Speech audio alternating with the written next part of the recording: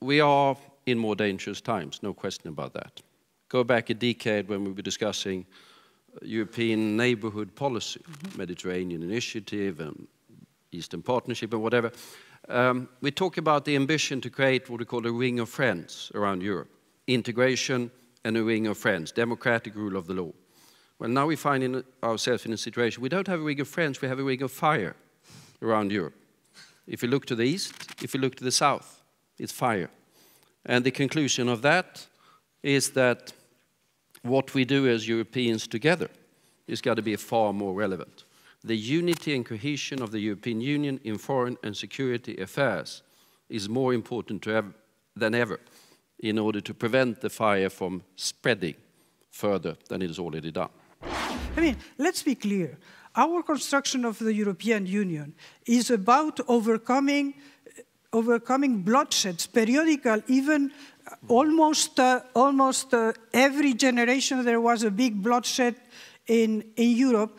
And we overcame this by being a bit, or consciously being amnesiac. This is another issue to be on the couch, but we don't speak about history because our history is too controversial. So we looked into the future and we built this phenomenal project, which, I mean, it's the project of several generations, and I hope that it will go forward. But the truth of the matter is that the rest of the world is entrenched in history, and when you listen to Putin, he always makes references that go from World War II and beyond to the Tsarist, and when you listen to Erdogan, he refers to the sultans much more than what he refers to the negotiation in the European Union.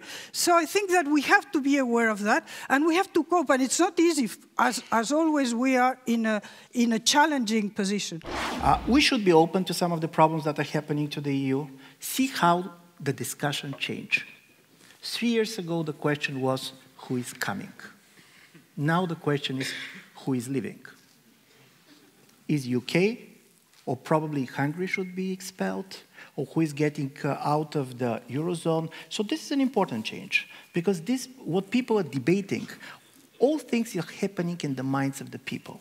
This is where basically the revolution happens, dissolution happens, and so on. So I do believe for Europe, have a narrative that is very much telling the story of what's going to happen tomorrow is really of critical security importance.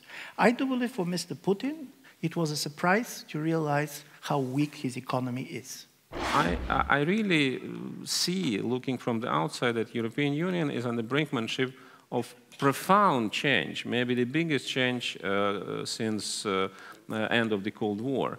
And that will be a different European Union, maybe a smaller one, with a completely different balance of forces inside, with a completely different new role of Germany, which is unclear yet, what kind of role.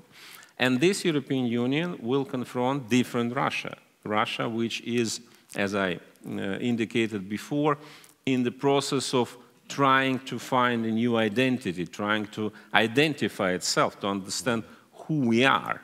We didn't do it before. And Ukraine, which is now as mismanaged as it was before. Now it's a new revolutionary government, but sorry to say, it's not more efficient than the previous corrupted dictatorial. And in this situation, yes, we are facing very, very big trouble year 2015. But just these three remarks to put things in perspective. Paris is not unique. It could happen anywhere.